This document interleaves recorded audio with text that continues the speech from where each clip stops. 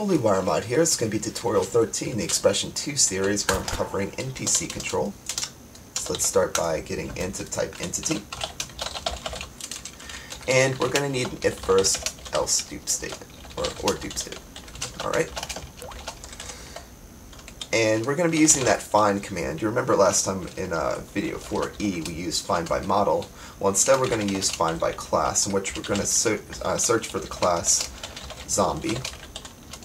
And that first result, or first find, well, there's only going to be one find in this case. That find result is going to be associated to the entity. So, you know by default, zombies don't normally like you, and they start swinging, so let's change that. So I'm going to say entity, NPC relationship. You can either do it to a specific entity, such as the owner, or you can do it to a whole class of entities. I'm going to put class player, and then I'm going to set it to like that. And this is going to be, this number right here is a priority between 0 and 1000. It's the priority of your command. I'm going to put 1 because I don't really care right now. Now, instead of just making it like one NPC or one type of NPC, you can make it like all of your NPCs by putting relationship to, let's see, relationship by owner.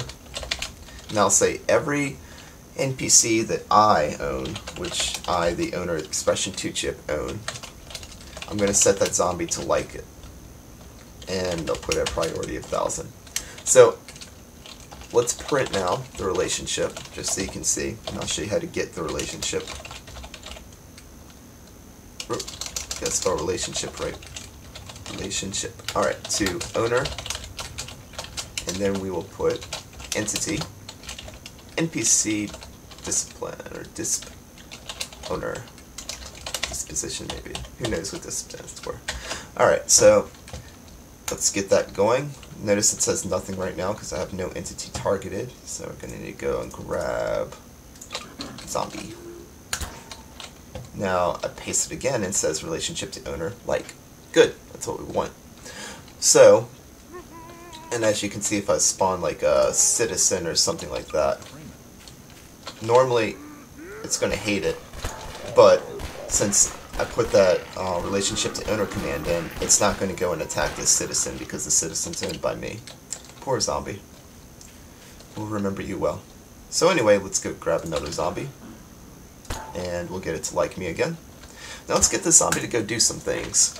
So, just to keep things simple, every 5 seconds I'm going to get the zombie to do something. So let's say if in the condition that I, the owner, am crouching, then we want the zombie to stop dead in its tracks. So we'll put npcStop. Else, I want that zombie to walk towards me. So we're going to say NPC Go. You can either put GoRun or GoWalk. It doesn't matter for a zombie because they move the same speed either way. So GoWalk or GoRun, and we're going to put it to, not my entity position, we're going to put it to my position. So every 5 seconds it's going to walk towards me. Unless I'm crouching, then it's going to stop. So there it is, 1, 2, 3, 4, 5, and all that nonsense, and here it comes. And another 5 seconds I'm going to be crouching, and it's going to do absolutely nothing. And that's what we want. Cool.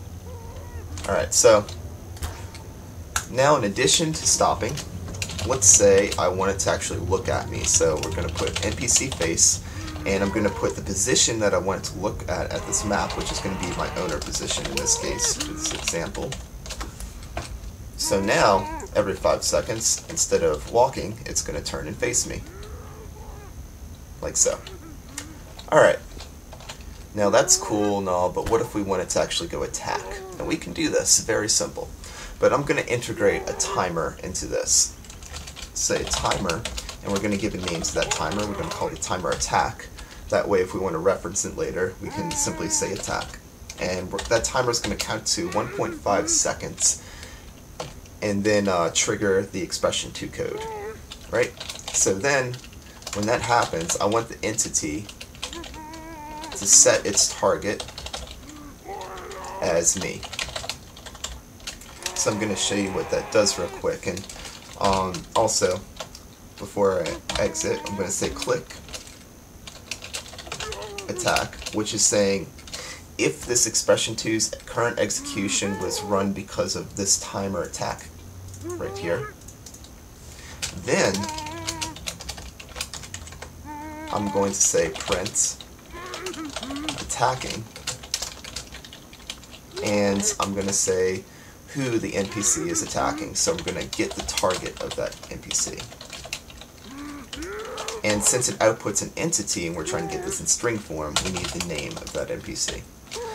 Alright, and last but not least, to get this attack done, we'll put npc Attack. And that should be everything we need to get a successful attack. Oh, made a little mistake. Alright, cool. So, uploaded it. It should be walking towards me every 5 seconds. Alright. Otherwise, when I'm crouching, now it's going to stop, look at me, and says attacking wholly in the text box. And it'll keep doing that so long as I keep crouching, because it's going to run through this execution, notice I am crouching, see the timer, trigger it again, and cause a second and third attack and whatnot. Alright, so we're not always going to be dealing with a zombie, so what about if we're dealing with a citizen or something that can actually use a weapon? So we can actually say npc GiveWeapon, and by default it's going to give an SMG. Otherwise we could type crowbar or something, but let's give our zombie an RPG, because we're nuts like that. And as you can see, our zombie has an RPG. Now, when I do this and it goes to attack, it still uses its melee. That's because it's using npc Attack, whereas if I used npc Shoot, which requires you actually use the appropriate NPC, not a zombie, and all this stuff, it's going to shoot that RPG at whatever it's targeting. So that goes over the basics that you need to know with NPC control. Other than that, you're going to have to kind of understand how the NPC works, because not all of them act the same. But until then, I'll see you in the next video. If you have any questions, let me know. Toodles.